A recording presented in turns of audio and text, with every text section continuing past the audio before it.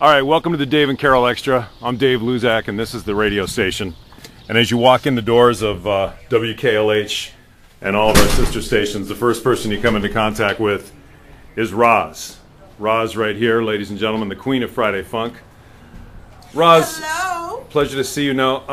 A pleasure. You also, here at your desk, your domain, you hand out prizes. Yeah, this is like the Starship Enterprise. This is, right. You know. So tell me about some of the common mistakes that listeners make when they come in. Any good stories about listeners picking up prizes? Oh, yes, plenty.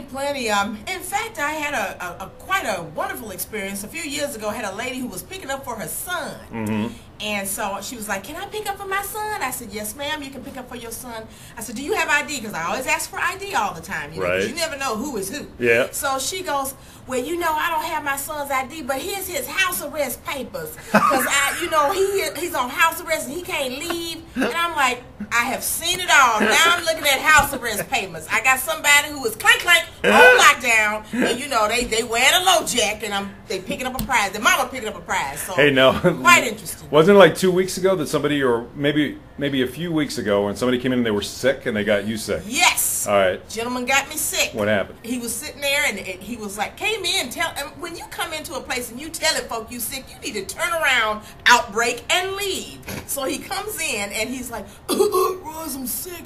I'm picking up my prize. It seems like it might be timely. So, here, I want you to throw the bin away after I'm done with it." I'm like, you know what? I'm gonna throw a whole bunch of stuff away I'm probably gonna Lysol my desk. So the moral of the story is bring your ID. Bring your ID. Yeah. And don't come in here sick. Don't come in sick. No. And make sure not to bring any sort of house arrest papers. Nope. Don't bring house arrest papers either. And come with your shirt on, please. May I tell this story also, Dave? Sure. Go ahead. Yeah. I had a couple of young people come in here one time. 3 of them looked like little flower children. Came up, looked like they was, I don't know, rejects from Woodstock.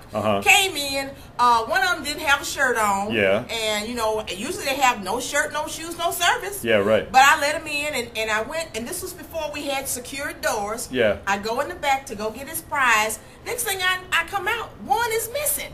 And I said, "Excuse me, children, where's your pal that was standing here?" And they were like, "Oh, he went to walk around. He wanted to, explore and everything." So next thing I know, he comes from around the corner, and I said, "Dude, where were you?"